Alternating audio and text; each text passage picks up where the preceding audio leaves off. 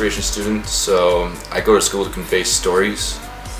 I'm more into fine art, however, like more painterly, like less digital. I like artwork as like an emotional resonance to it because yeah, it's just more appealing to me, and I feel like it'll be more impacting to people. So I'm more of an expressionist. In particular, it's called neo-expressionism. I wish to inspire thoughts or acknowledgement of the different personal wavelengths that we live with.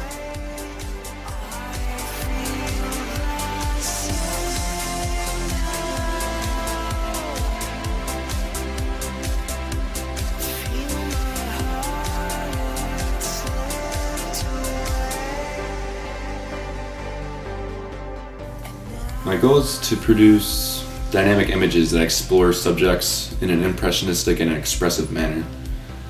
I'm easily influenced by ideas and perceptions that people have of various topics or even social matters or emotional matters.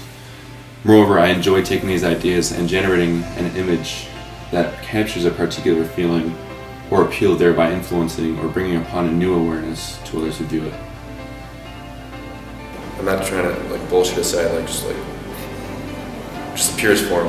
Like just somebody sees something, they know exactly what it is. They're not trying to like search for like an inner meaning. Like you see something, you automatically get it. Or it causes like an emotional resonance where you just continuously think about it. And that's kind of like the appeal I try to go for. Like inspire thought and then thereby maybe inspiring action.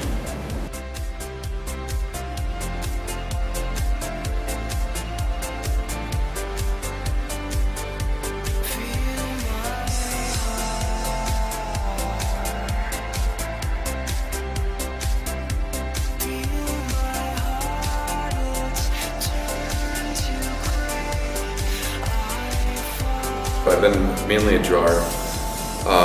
There's pencil work and pen and ink maybe. But like when I was even in the second grade, I won like an art award and even displayed my artwork at the Art Center in elementary school, which is kind of cool. But,